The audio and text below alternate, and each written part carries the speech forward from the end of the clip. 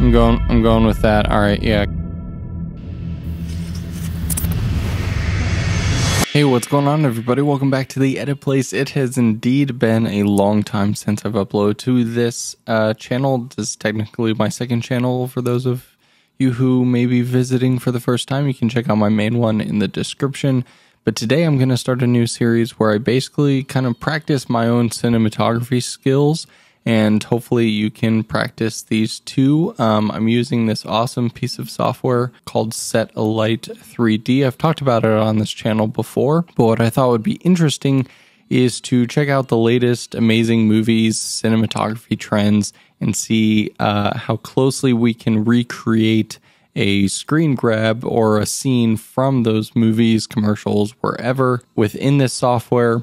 And so for today, we are going to be checking out the latest Batman movie, 2022, Robert Pattinson. Amazing movie. If you haven't seen it already, this is not the most high quality screen grab, but it's good enough for our purposes. And so this is what we're going to attempt to recreate within this software. So I'm going to move this off to my second screen for now. We jumped in here just to a medium-sized room, and we're pretty much going to delete everything. If you have no idea how this software works, basically we get a bunch of different photography and filmmaking gear, and over here on the right is what our final image looks like, since I just deleted that light. But you can see if I were to move this around in front, kind of gives you an idea of what this light would give off.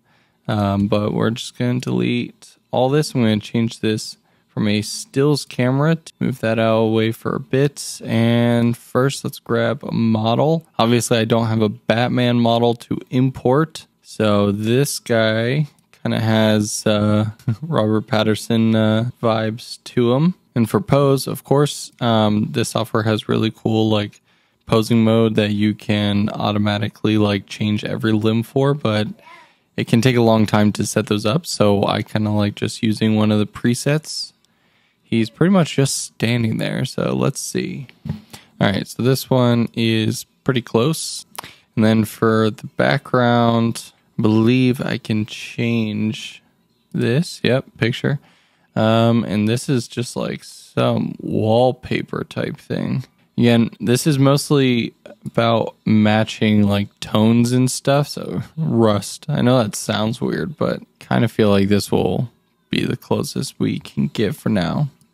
I believe you could upload a picture. Yeah, picture wall right here. So that's pretty cool. All right, so we do actually have a bookshelf, and the color of this is pretty dark too, sure, something like that. I'm actually going to duplicate this, spin around. All right, so then we need a wall fixture. So I know this is gonna probably look stupid, but I'm actually gonna use this bedside lamp because it's kind of gonna give off the same sort of vibes. And I'm basically gonna put it in the roughly the same spot. I may duplicate it and get two. We'll see how the lighting looks. And then he's gonna go somewhere around here. And then last thing, we just need a door of some kind. All right, I'm actually gonna use this like wardrobe thing and make it black. So we're starting to see the little lamp glowing back there. Let's throw just a light in here so we can get our composition. All right, and we are still on vertical, so I want to go horizontal. Okay, and we're pretty tight, so let's see, 2 forward 1. Let's go 50 mil. How's that looking? This room also looks deeper. I think it may be even something like an 85. Let's go 24 FPS. T8, we're definitely shallower than that. I'm going to say like, let's try T4. Maybe even be less than that.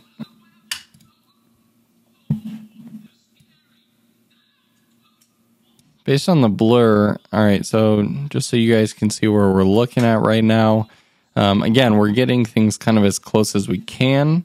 And so far it's looking pretty good. Obviously the lighting hasn't matched yet. I'm mostly looking at the composition. And so we got our little bookshelf here. We got some sort of warm wall light and the black door kind of right behind him. So now, and the colors of the walls actually do match pretty close. That's hilarious. Now there is someone in the foreground, and so I'm actually going to add a second person and grab this older guy Basically want to turn him.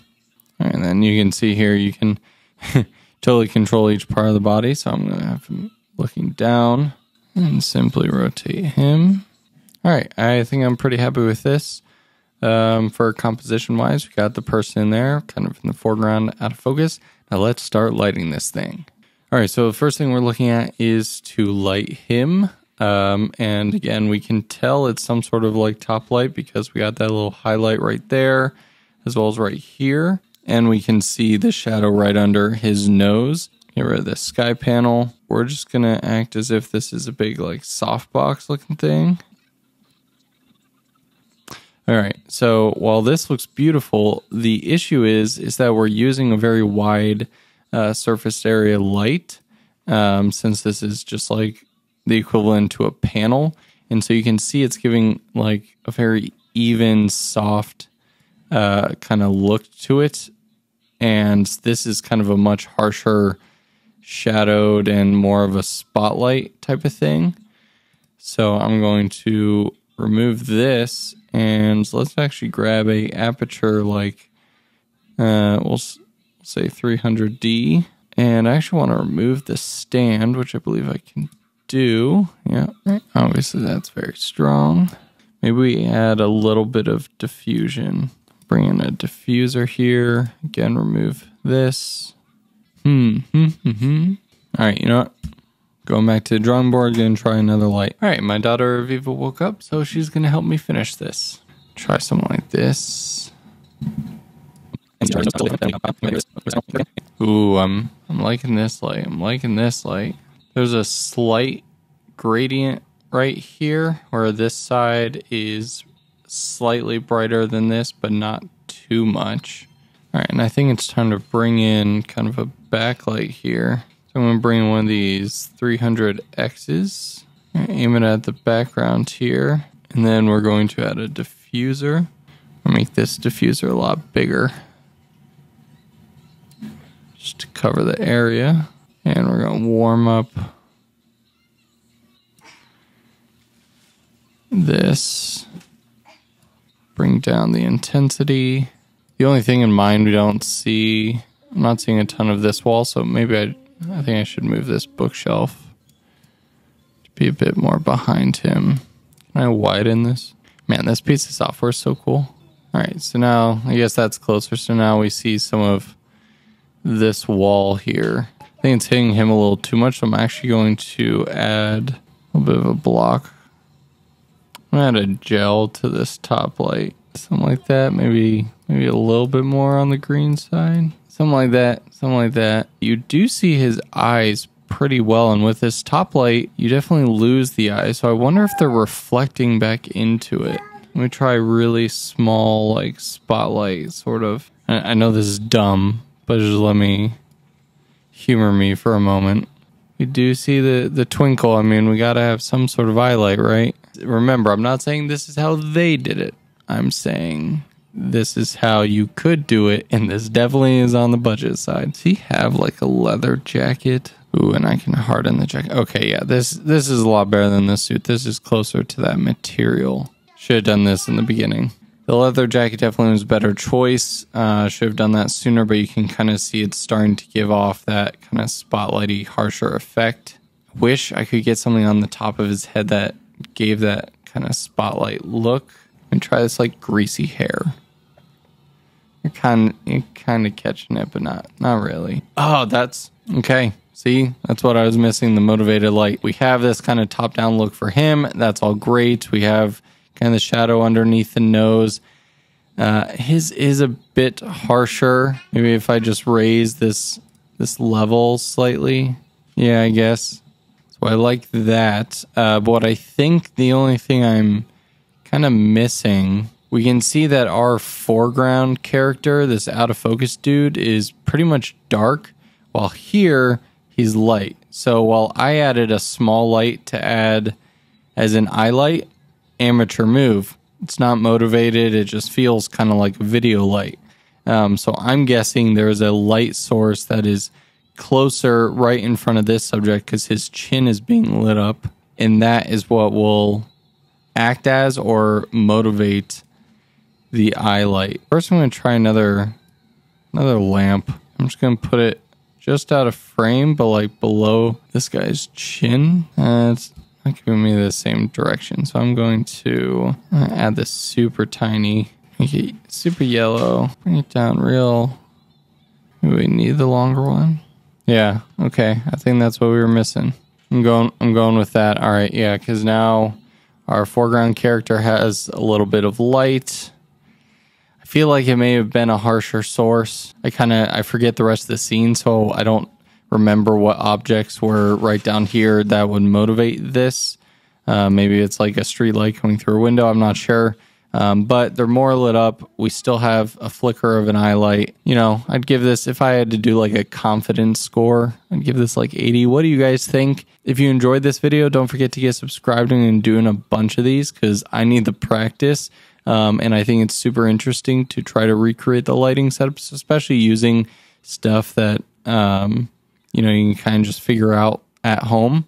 Let me know down in the comments below what other movies, TV shows, commercials, whatever screen grabs you think I should do. Hit me up on Twitter @InitialFocus if you want to just send me a picture, and maybe I'll do some of the stuff you guys send me. But yeah, this was fun. Again, if you want to check out 𝗦𝗧𝗨𝗙𝗙's software, 𝗦𝗧𝗨𝗙𝗙3D, I'll leave it in the top link down in the description below.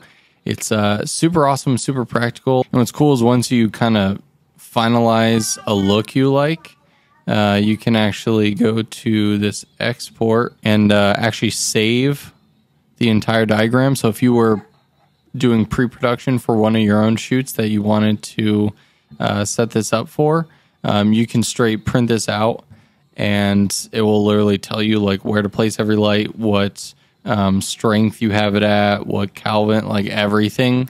And so that's really cool, and you can kind of finalize the look of the set that you want and get your render shot, export this, have it as PDF on your own set. And so yeah, so 𝗦𝗨𝗙𝗙3D, super cool. See you guys in the next video.